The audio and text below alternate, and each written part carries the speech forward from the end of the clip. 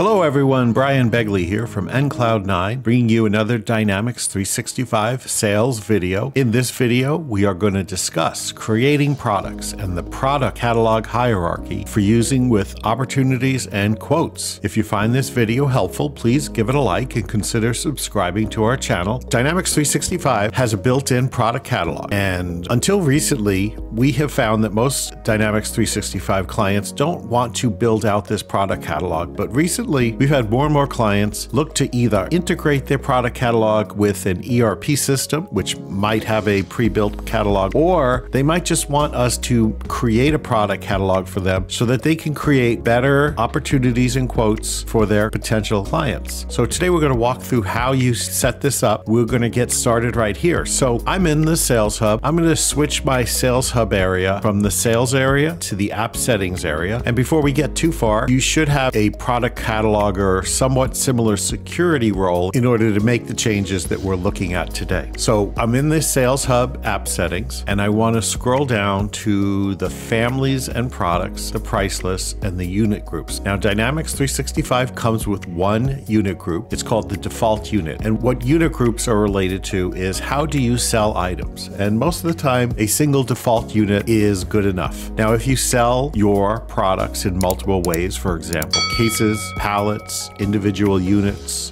feet, quarts, gallons, liters, you would possibly need to create different default units for each one of your products. You'd have to create multiple default units or multiple units that you sell your products in. Since we are just selling everything by ones, we are going to just create a default unit. And so once we've set this up, we're ready to move to the next step, which is creating a price list. Now, out of the box, Dynamics 365 comes with a single price list, and in our development environment, it's called the Contoso Coffee Price List. You can have multiple price lists. So for example, you might have a commercial price list, and what that represents is clients that you are selling to commercially as opposed to individuals that you might be selling to. If you sell both B2C and B2B, you might have multiple price lists. I'm going to just create a new price list here. And now we have two price lists. We're going to work mostly in the Contoso price list. When I open up a price list, I see some information. First off, I have a start date and an end date. Those are not required, but I do have a currency. So I'm selling all of my products in US dollars. If I was selling my products in different currencies beyond just the US dollar, I would want to create another price list for euros, pounds, etc. We would add products, and we're going to get to products in a few seconds, to the price list, and these would be the prices that we are selling our products at based on this price list. So any customer who has the Contoso Coffee price list would purchase the products at this price. So an AirPot is going to be $16.99, an AirPod XL is going to be $4.99. I'm going to go back a step and look at now how products are created and how we add products to the product price lists. So I'm going to move up my list here to families and products, and I see I have 9 products in my price lists. And we're going to make a couple changes here. For one thing, because I'm selling a very small group of products, I don't need to worry about a hierarchy. But let's say as I go along and my business is growing, I'm going to be selling new products and new different types of products. And I might have hundreds and thousands of products to choose from. And I want an easy way to find those products once I'm working in Dynamics, creating a quote or an order for a client. So what we first want to do is we want to add a family, and families represent different groupings of products. So these are all coffee brewers. I want to add a family, and we're going to call them Brewers. We're going to give it a product ID. I'm going to do that one. It doesn't have to be a parent associated with it. I'm going to click Save and Close. And now we've created a parent product called Brewer. I have the AirPot.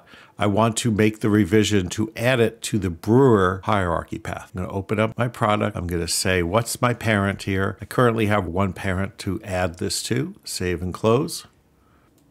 Okay, and now I have one product here that is part of the Brewer family. Now I'm going to go ahead and change all of my other products to also add those into the Brewer family. All right, I have updated all of our products. They're now currently part of the coffee brewer hierarchy path. And now I want to add 2 more paths or 2 more hierarchies to our product catalog. So we're going to say that our company has decided to add 2 different types of products, and they're going to be called brewing accessories. And we're going to click Save and Close. And then we're going to add one more family, and it's going to be called Coffee Blends. And so we're going to start selling coffee blends to our clients in addition to selling coffee brewers and espresso makers. And now, in addition, we're going to be selling brewing accessories. So we're going to say Coffee Blends. We're going to give it a product ID, and we're going to click Save and Close. Now, once we create these, the product families are currently in draft mode. So in order to start using them and applying products to them, we need to activate them, which we do by publishing them. You have to do this one at a time. I'm going to select Coffee Blends, and I'm going to click on the Publish button. We're also going to click on Brewing Accessories, and we are going to click on the Publish button. So at this point, we have 3 different product families. We have 9 products, and we're going to add a couple of more products to each one of the new product families that we've created. So the first thing we do is we're going to add a new product. We're going to make this coffee filters, and we're going to give it a number, CF1. We're going to give it a description. We're going to determine our default user group, which in our case is always going to be the default unit. And of that, we're going to use the default unit underneath that as the primary unit. We could say how many decimals are supported. We're going to go with 2. And now I'm going to click Save. And at this point, it says a default price list has not been set. So this is a warning notice. At this point, we can ignore it. I also want to, before I do anything, I want to assign this to our brewing accessories hierarchy. So we're going to say brewing accessories. Select that from the drop down, save it, and now we can publish that.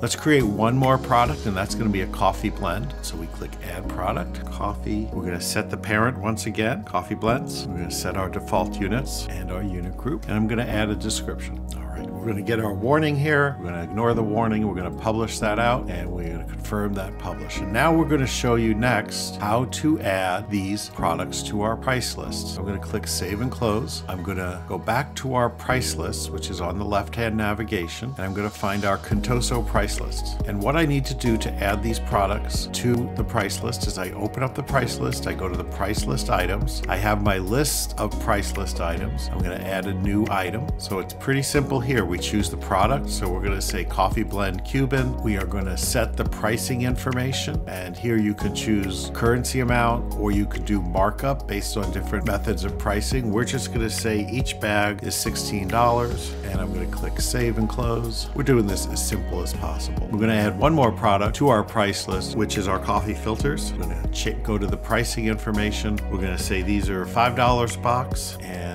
Save and Close. And that's all you have to do to add new products to a price list and to create them in Dynamics 365 Sales. Now, our next step is we're going to go over in our next video is how to take these products that we've created and add them into a opportunity or a quote so that you can create beautiful quotes to send to your clients. And that's how we create the product catalog. If you have any questions, please feel free to leave them in the comments below. And don't forget, visit enCloud9. We have a lot of Dynamics 365 and Power Platform content. This is Brian Begley. I'm going to catch you in our next video.